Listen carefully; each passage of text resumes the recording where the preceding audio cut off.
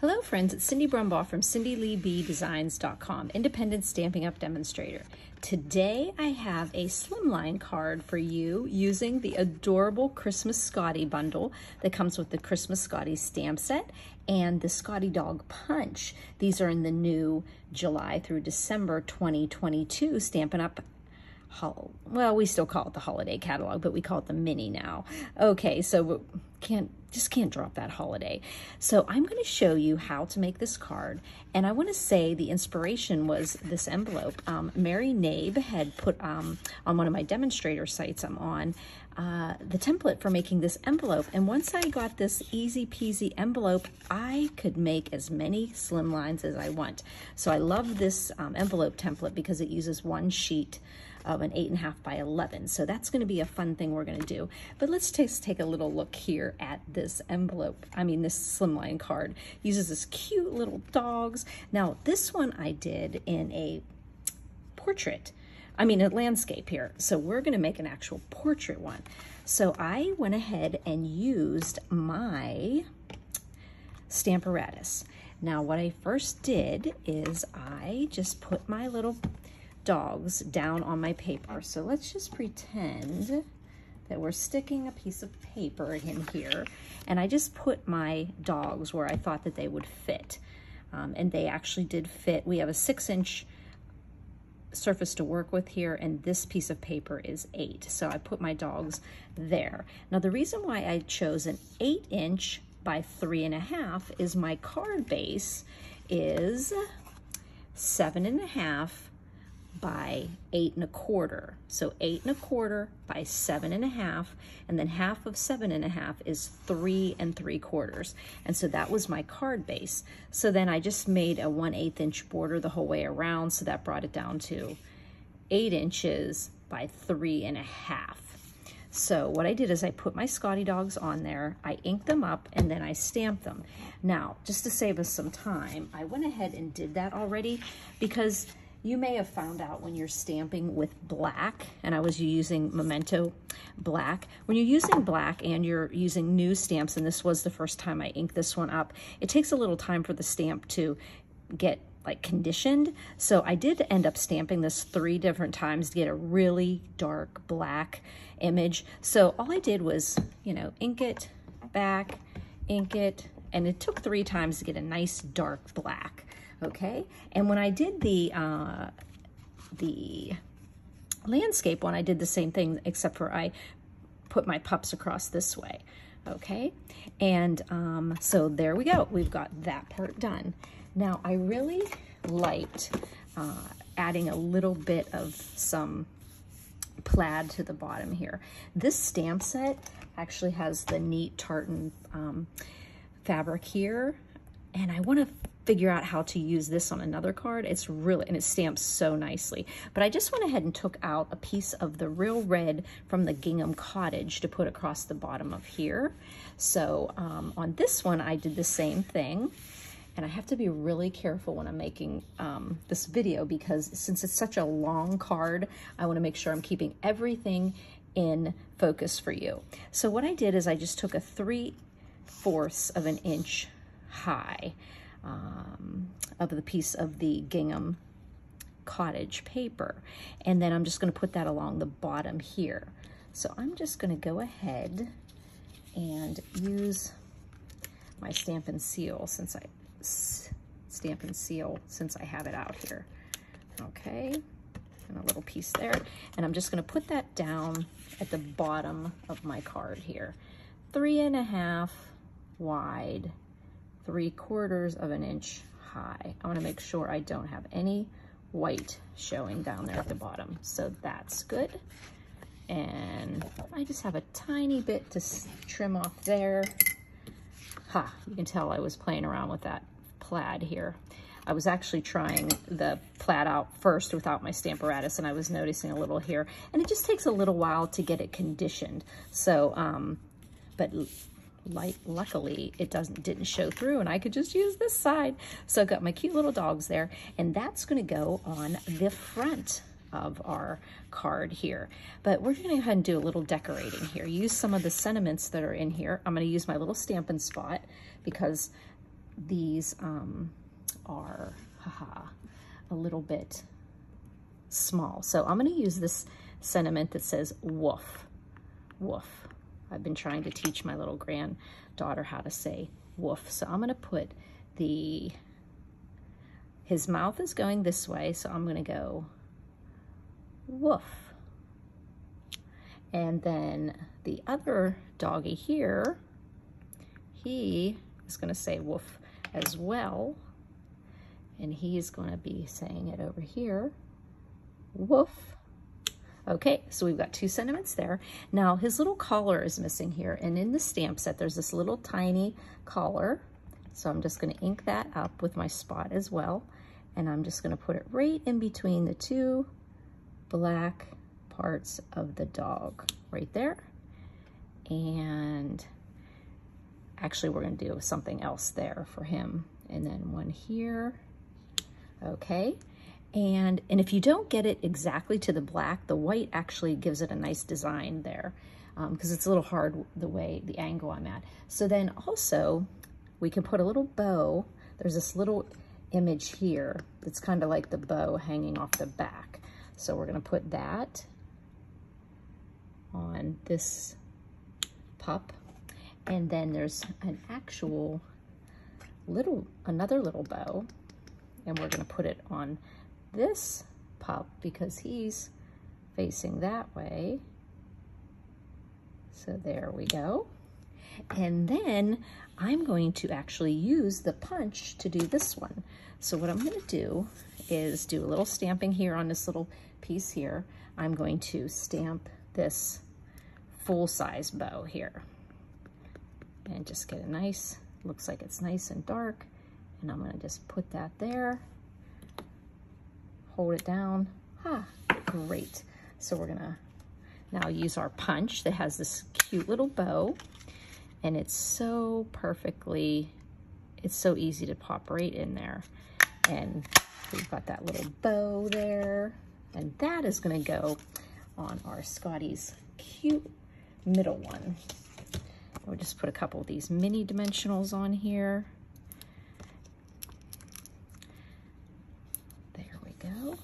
And there we go. Take these little backs off.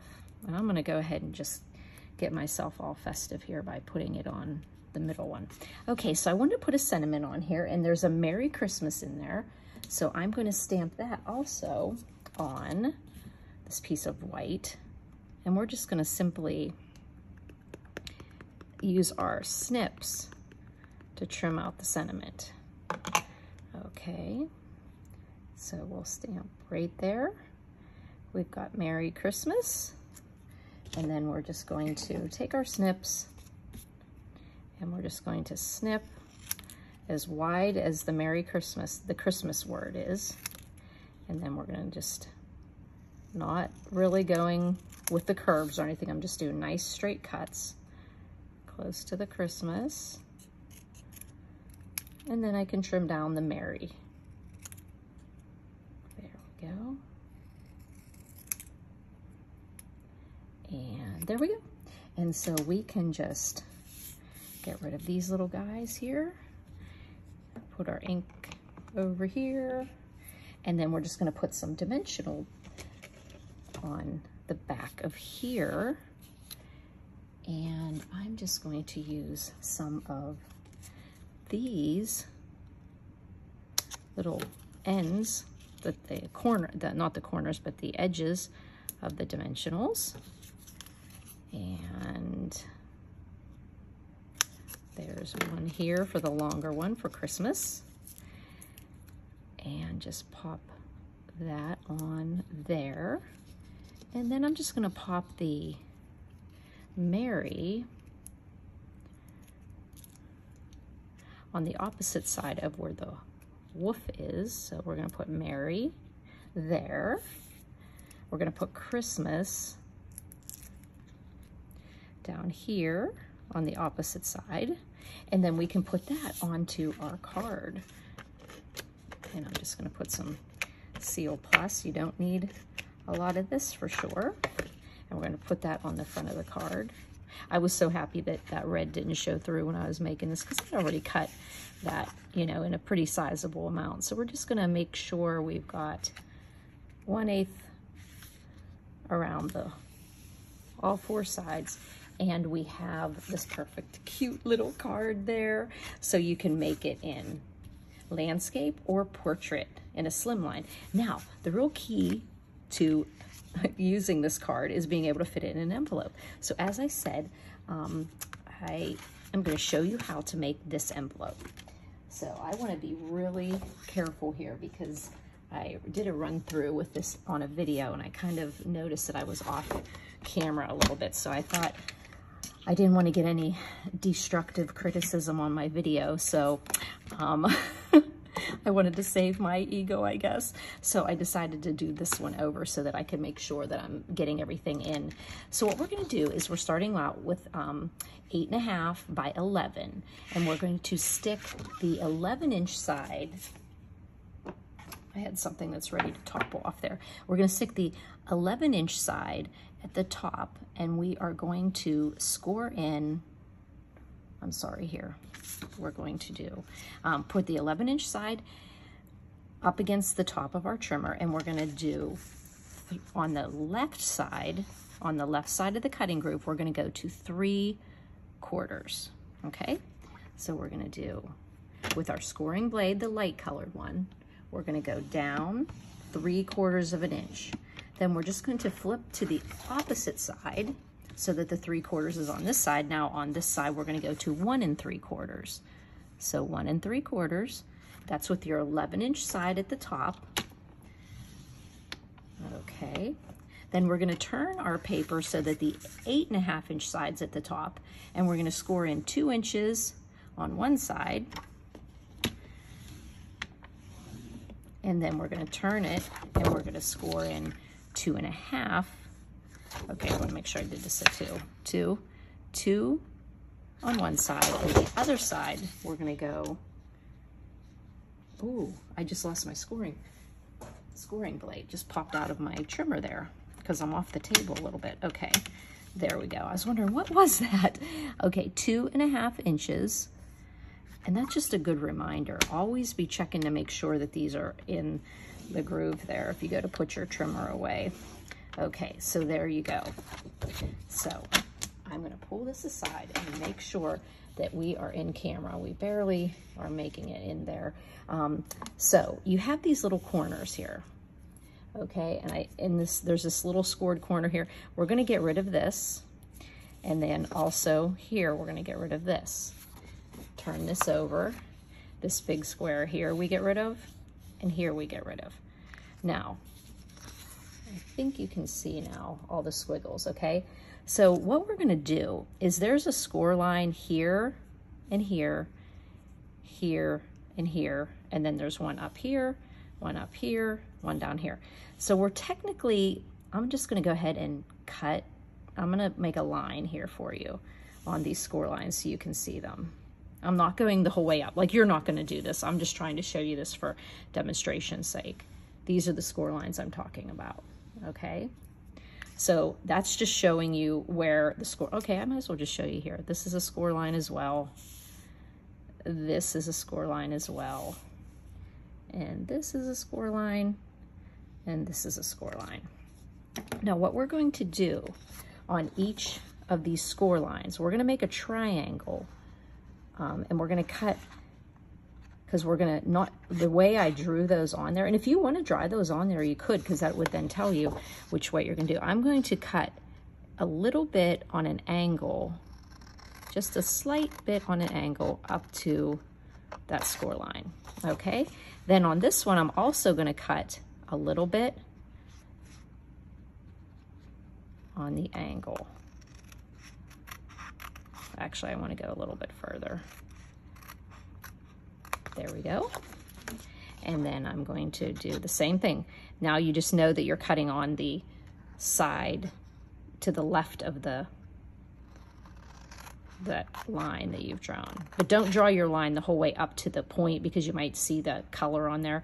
But this is just a kind of a real quick way then when you're doing it, you're just like, oh, okay, I'm just doing right on the edge here, and we'll get rid of that right there. Okay, so we've got those two, and I actually see I have a little bit here. I'll just trim this off here.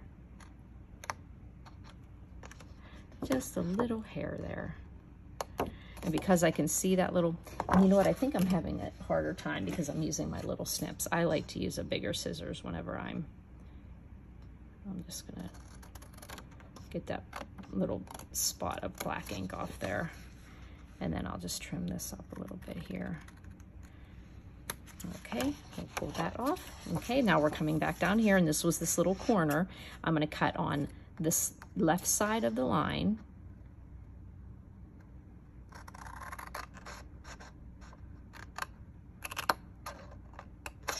And then I'm gonna cut a little bit off this to here. And you can see I'm cutting off those lines. I'm gonna try to get this one about the same amount on this one because this is gonna finish off the card. So we go up to that corner, score, and then we go also on the right side of this line here. And I just wanna get just a little bit on that side, but up to the score line. There you go. So I hope that helped as far as the,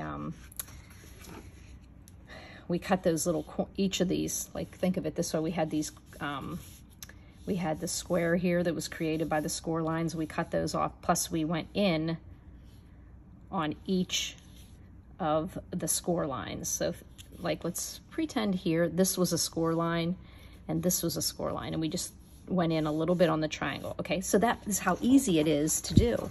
So then we just come and play around here.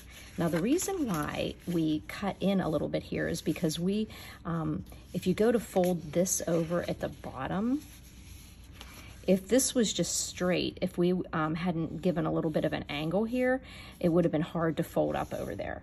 So what we're gonna do is use some of our tear and tape, or you could use your Stampin' Seal Plus, but you want to have something that's got good adhesive power. So I find this tear and tape works well. I love, you know, I found some red line tape the other day and I said, oh gosh, I'm so used to tearing tape now. It would be crazy if I, you know, had to cut it.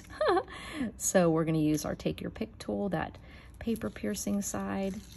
And then we, as you can see, we have enough room here and we only have a little paper showing on the inside. Now, if you had cut this up a little bit further, you want to make sure that you're not going to have any adhesive hit the inside of the card, this inside part on this side of the score line, because it, of course, is now, oh, you know what? We do that last. The first thing we do is this one, is we have the 2-inch side and we have the 2.5-inch side. We're going to close that first before we close that. I don't know what I was thinking there. Okay, so on the shorter side, we're going to put some tear and tape right as close to the edge as we can get. We have a little bit of wiggle room. Okay, so make sure you can see that. This is the 2-inch side. If you put the adhesive on this side, you would just put it close to the edge. So it really, I guess, doesn't matter which side you put it on. So maybe angle it this way so you can see it a little bit better. And then we're just going to close our envelope by taking that adhesive off and closing down right there. And we've got our nice finished off seam. And if you have any of it showing up here, I mean, if you want to trim this down, but it really won't matter. Let me get that little bit of goop off there. Okay, and then we just take this one that we put the adhesive on and we just close it up, and we have such a finished looking pretty envelope. Folds this down. If you look at the side, it looks pretty even here. Looks pretty even. If you had cut a little too much, you can keep trimming it down till it, you know, looks about equal, but that looks really good to me. And you can decorate up your, oh, and I almost forgot to get out that stamp. There's a really cute set of snowflakes in here. So I'm gonna just put those on, and I'm just gonna put some black snowflakes on the outside because think it'll look nice. We might actually put some black and red. Okay, some black. And remember, we're gonna have our return address, our stamp, so we're safe to put something here. Our little snowflakes, so that's the envelope. And we're going to do something on the inside of this card. I almost forgot about that. We're just going to put, once again, some nice snowflakes. Maybe move them off the table so I'm not getting you dizzy. Put some snowflakes up at the top. And then we're gonna put a sentiment. And the sentiment, I'm picking, may your days be furry and bright. So where is that red ink? There we go. I love these little spots for little words. Just so easy to use. We do have them in our paper pumpkins, and we also have one of the color selections in the back of the catalog. So it looks like it's all good. May your days be furry and bright. Hold that down so it has a nice image stamped, and I think we might just put some more snowflakes on there. One more set of snowflakes. There we go. Right there. Add some of the black and red for this card, and then we're going to put that into the inside of our card. Little bits of our Stampin' Seal Plus here. Since we're using that one, we can know it's going to be adhered well. A lot of times I'll look at this angle when I'm putting it in so that I get that equal. Oh, I see a little bit of the Seal Plus hanging out there. So I'm going to pop and look and see that we've got the same amount of space all around. There we go. How adorable. You've got this great envelope. Oh, actually you can see here, this one, I think it looks a little better the way the cut goes. Whenever it has this little edge here, I prefer, I don't know if we can actually trim it at this point. I prefer to have it, not to have one. And even if you have to kind of trim it a little bit, it's not that difficult to do.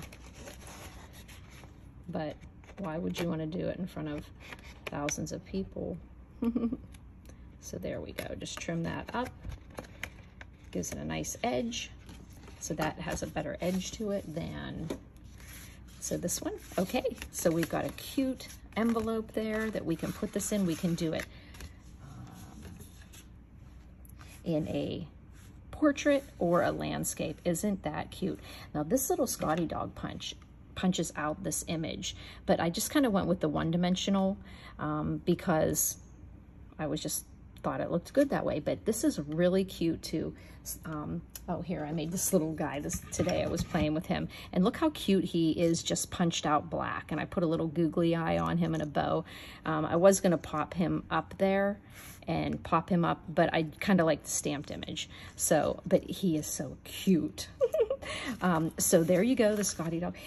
So just remember, when you're making your envelope, you're just going to put this 11-inch side up at the top of your trimmer, and you'll go in 3/4 on one side and 1 3/4 on the other side. So it doesn't matter which side you do it on, but just remember, one of the sides is 3/4 of an inch and the other side is 1 3/4. Then you'll turn the 8.5-inch side at the top of your trimmer or your scoring tool, and you're going to go in 2 inches on one side and 2.5 inches on one side. And it doesn't matter which one you do it on. You just remember 2 and 2.5, or 2.5 and 2. And here it's 3/4 and 1 3/4, or it could be 1 3/4 and 3/4, because you'll know when you go to put the envelope together that that you're going to put down the 2-inch side and then put down the 2.5, and then you'll be closing up the 3/4 inch and then closing down this when you send the card. And this will send. It's smaller than legal size, so it will go through the mail, and it shouldn't be any more than a first-class postage. So there you go. And when you have this all measured out, you're just cutting, there was score lines here that were made, rectangle score lines. You're just cutting those out and then just giving a little bit of a trim on each one of those sides. So we trimmed in here, we trimmed in here, and we trimmed in here. And we just like, isn't that just amazing? Once you know how quick and easy you can make that envelope, you'll be making all kinds of different slimline cards. So if you have any questions, please don't hesitate to email me at cindyleeb@gmail.com. You can also call me or text me at 724-323-2296. All of the products I use, all the measurements, all colors that I used on this card will be on my blog, cindyleebdesigns.com. Underneath the YouTube description is also links to the online store and measurements and colors and products.